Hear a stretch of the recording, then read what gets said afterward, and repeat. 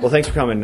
Just a quick announcement, a little bit about where we're going to go, and starting today, or actually starting this morning and last night, getting going, and a few question and answer. But for the most part, thanks to my fellow caucus mates in particular, and Randy and exec board members for not only welcoming me on board, but a great discussion Randy and I had during the campaign. The last couple of weeks, we got to know a lot of our fellow caucus mates a lot better than probably most of us had known, and a lot about each other that we probably hadn't known. And some of the folks I've been in the House with for 7 years, and actually Maury Lanning I've known since 1995. So it's always good to get to know your fellow caucus mates, and you think the amount of time we spend down here together would be we'd know a lot of each other. But it was a great conversation. But going forward, this is what we're going to focus on is what we've been focusing on, doing a little bit better with a little bit less. Fiscal responsibility, bringing some sanity back to government. I think for far too long, folks out have been a little leery of what's happening out in D.C. We've bought a car company, we've bought a couple of banks and an insurance company, and the American voter, the Minnesota taxpayer, is looking at that and saying something just doesn't feel quite right about that. So bringing a little bit of fiscal sanity, and then living within our means, just like business owners, just like families have had to do. Both my neighbors on each side of me and in my neighborhood have had not only their budgets cut at work, but also their wages cut. So, they've had to make do with a little bit less. Government needs to live within its means, and then carrying forward some of the opportunities we offered last spring, with alternatives, some new ideas, whether it be Gottwalt on health care, whether it be Randy and Carol with some of the education initiatives, but offering those solutions, offering positive solutions as a way to help move the ball forward, but also to help Minnesotans see another alternative or a different side of the caucus. So that's about it. We're all kind of drinking out of the fire hydrant today, so just to say hi, and if you have any questions for me or for the group as well. So no major changes from the way Representative Seifert ran the caucus? There'll be style changes. Just one of the things we talked about during the debate was getting all 47 members involved. And Carol and I actually talked about this for quite a long time, asking members, what would you do to help the caucus get to 70 members? What do you think you could offer that you haven't offered yet, or someone hasn't asked you to do? What do you think you could offer up as help to us getting us to 70 members? So I think that was maybe, I don't know if it's a style change or just a new way to do things, or an old way that in the past we'd worked, in some of the other offices I've served in our organizations. Ask what you think you can do to help us move the ball forward. And I understand yesterday one of the questions that you all were asked was to list 10 seats that you think are takeable. What were those 10? There's all kinds of opportunities all around the metropolitan area. There's 10 in the rural area and 10 in the metro area. There's obviously a few seats that probably traditionally would have gone to a Republican, maybe had a higher McCain percentage than maybe an Obama percentage. Those are no great secrets. Anybody can go look up the abstracts and see where they were. And then, quite honestly, finding good candidates. Draft like the Vikings do. You pick the best player available. Maybe not the first one that raises his hand and she asked to serve, but finding someone who best fits the district and not having a cookie-cutter approach.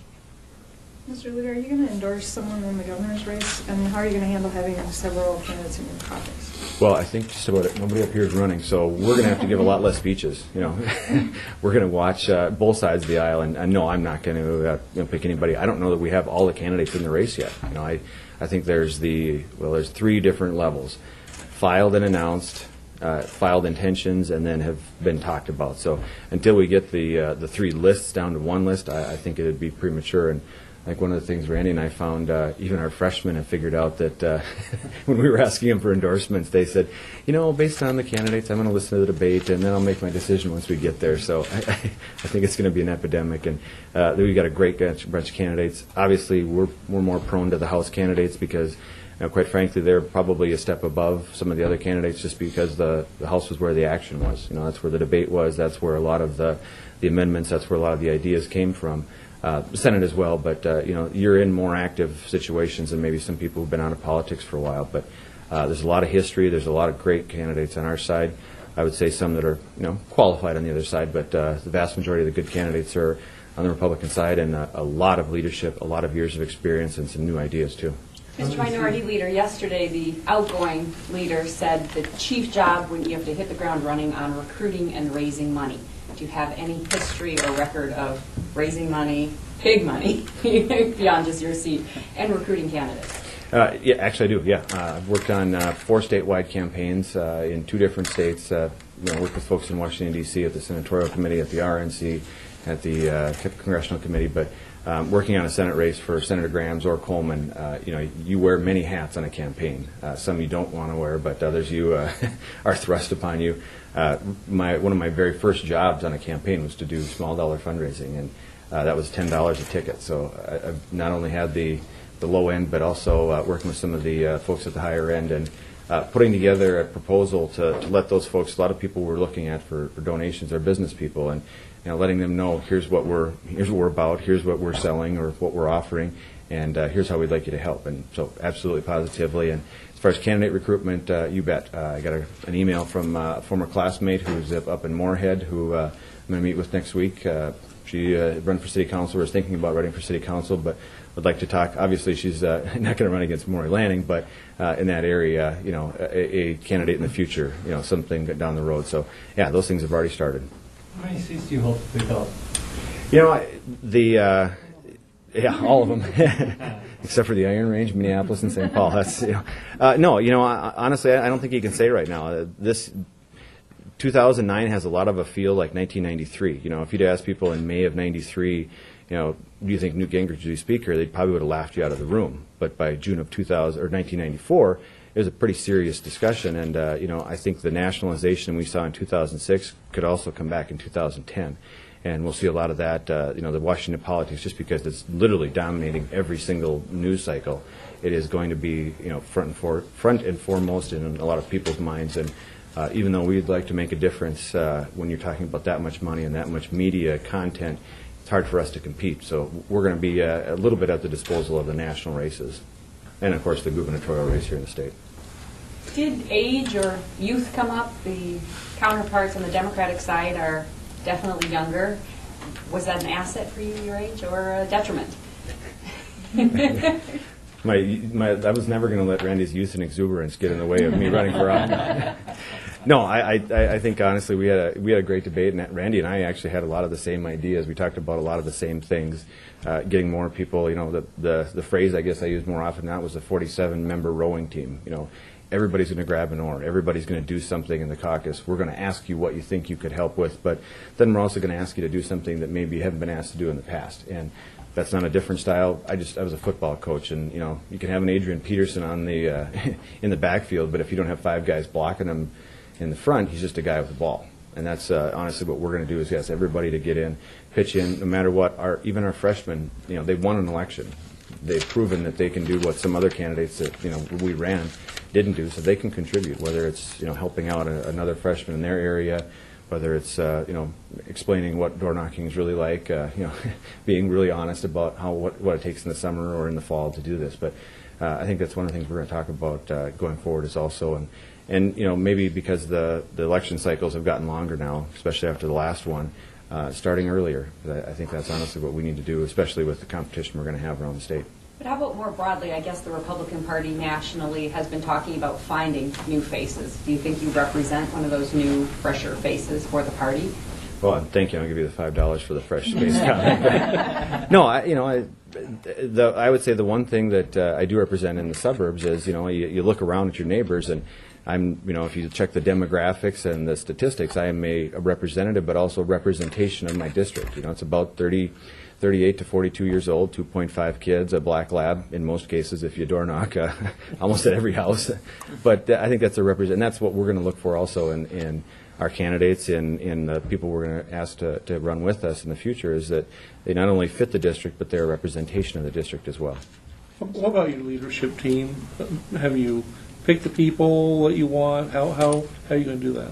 Well, they're still here. We're not going to, the only position that was resigned was Marty, and I'm filling for Marty. Everybody else, Carol and Randy and the other members of the exec board are going to stay with us. We're going to keep that continuity. We're going to keep going.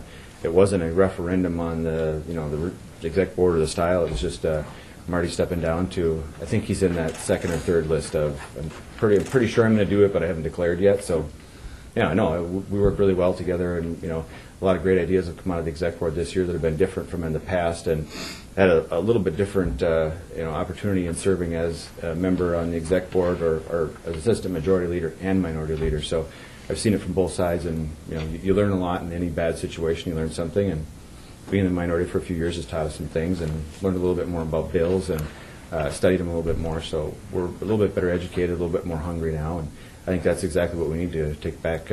I'd say 70 seats. It would be what our goal would be. If we get to 65 or 68, that'd be great. But 70 seats will be our target. So 70 seats next year. Do you think you can pick up 23? Total or add 70? I was told there'd be no math. No, I'd say our goal. You have to have a goal. Our goal is 68 to 70 Is that seats. possible? Anything's possible. Is it probable? I don't know. It's a year from now is a long time. And like I said, in 1993, I went back and read some of the articles, and some of the commentary from writers around the country, conservative, liberal aside, would laugh at it. I mean, they were, even some of the Republican or conservative writers were pretty brutal on Speaker Gingrich. That wasn't what I call love fest. They were pretty vicious to him, saying, "No, who are you kidding? You guys aren't going to be in power for another decade." So anything's possible. And how is the caucus doing financially? Well, financial reports are available for you guys to look at. I think we're on par or really close to our goals. We're going to always look to meet and exceed our goals going forward. I think with the number of candidates that we're going to have in the race, it's going to be a very, very competitive market out there. The one thing we bring as an advantage is we've proven we can do it. We've proven we can not only handle ourselves on the floor, but represent the people who are asking us to help them. And you're going to do it without the refund program, which Republicans have actually traditionally done better at than Democrats. How much of a challenge will that be going forward? Quite honestly, we've had candidates that have chosen not to accept it, have actually raised the same, if not more, after not using the program. So it's not as if it's probably an untested theory. Can you raise money without the PCR program? And working on federal races, that's how we do it all. We've done it in the past all the time. So I don't think it's necessarily. I'd say for incumbents who've got an established base that traditionally turn that over to them, it's maybe a disadvantage for them. But I think for candidates, and if you're selling a good message, if you've got an aggressive campaign plan, that's exactly what you should be doing. You made two references to the Minnesota Vikings, I noticed. What kind of stadium debate are you expecting next session, and what are you in the caucus willing to support? I think in tough economic times, no offense to the Vikings, and the reference was if Brett Favre can be, quarterback of the Vikings, I guess Zellars can be a minority leader. Anything's possible, but honestly, I don't think, the stadium debates and stadium proposals right now. I'm going to do all I can to make sure the Vikings stay. I love watching them. I love our chances this year, especially now. We got a great running back, a good line, and a proven quarterback. But I don't think they're going to bring a proposal. But they've proven us wrong many times before. I just don't think stadiums are going to be something we'll be able to address next year. What kind of working relationship do you expect to have with the speaker and Leader Seifert? Oh, Leader Seifert or? Oh, sorry, sort of. Yeah. You're making the mistake as well. I served on Tony when we were in Commerce together when Tim Wilkin was the chair. So we've known each other for a long time, and Speaker Kelleher the same. We've worked on some projects for Minneapolis together. As a farm kid too, she understands the the work ethic and what we're doing. So I look forward to working with him. We've worked together in the past, just be in a different role this time. Anything else? Could you contrast your style with Representative Seifert's, personality-wise? He's taller. No. Marty's, Marty's Marty. I don't know. I don't think I'll come up with what the far left hand knows with the left hand, or and the chicken and the egg thing still confuses me. But pro beef but anti hamburger. I don't know. Chicken and egg. Yeah, exactly. See, I try to keep it. I'd say, if anything, being a coach or being in, kind of team settings, I think that's what I'm going to ask more of our folks. And again, going to them and asking them. I'm not running for anything else, which in our caucus is kind of a unique thing these days. There's still two more statewide offices out there that don't have candidates running. So maybe some of those candidates will go to the other offices. But I'm not running for anything else. Congressman Paulson's my congressman, so all those questions we got asked in detail yesterday. So I'm running to, God willing, be the speaker or the majority leader one day, and that's what we're going to focus on, getting all of our 47 guys, men and women, reelected and adding, a couple dozen seats. Are you going to be in front of the cameras as much, or are you going to be encouraging your members to go out more often? Honestly, both. I'm going to make sure we've got some really great people that have not had, and maybe I wouldn't say a chance, but have not been asked to take some of those. And those are some of the things that maybe are a little bit out of their comfort zone. Giving a speech at the district convention.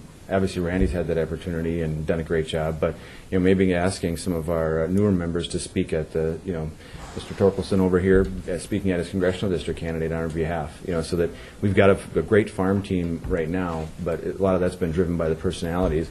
I think we need to have that so that if it is that chance comes up and Representative Torkelson wants to make the leap to Congress, it's his choice and not just who's been out there the most. And I think that's a great way to build the farm team. That's what we're going to try to do.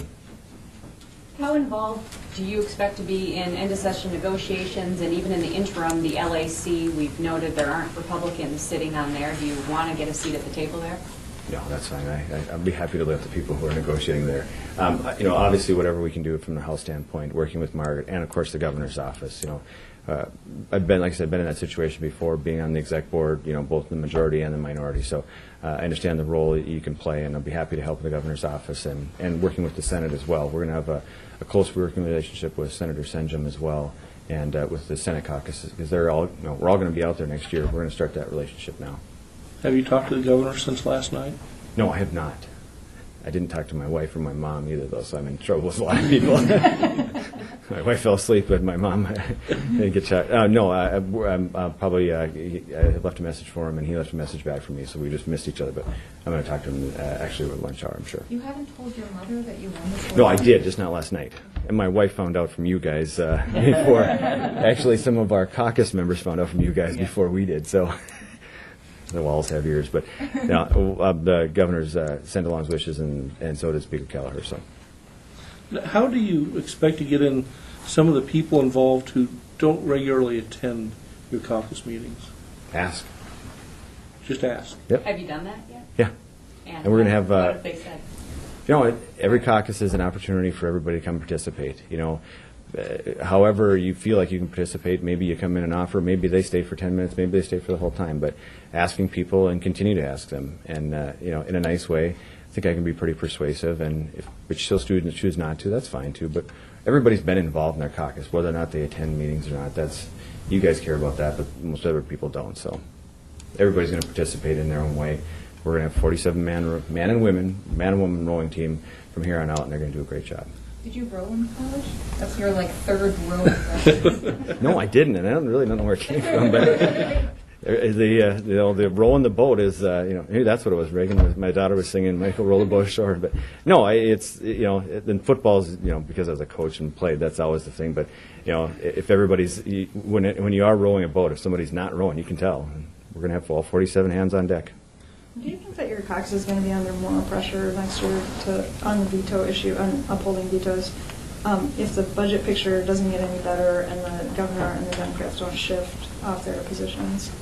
It's really too hard to tell. We don't know what the national economy is going to do. The state economies actually look better than the national economic picture. So I think we're, maybe coming out of it sooner or leveling off a little bit sooner than the national economy. But that's the other thing. I'm not an economist. I don't even try to play one or a lawyer here. I think it'll depend a lot on that. I think some of the solutions we've offered, Representative Gottwalt, Representative Dean on some of the health care stuff, some of those solutions could help a lot, whether it's a federal waiver for GMAC or some of the education reforms that we've put up. I think those things will be offered again, and we'll probably improve upon those ideas. But I think it's really too early to tell, especially with the economic picture. Since you're a former communications person, wondering if you're going to continue to hold secret caucus meetings, or you're going to open them up like they were in the old days? I'm going to leave that to the other 46 members to decide together. I've heard about that, and we have when we have our caucus meetings, we have some of the pages come in. Sometimes we have visitors come in, so it's not as if we're locked down in a room. But we'll let the caucus members decide that. You don't have an opinion on it? Whatever the rest of the 46 have, that's my opinion as well. Is that leadership?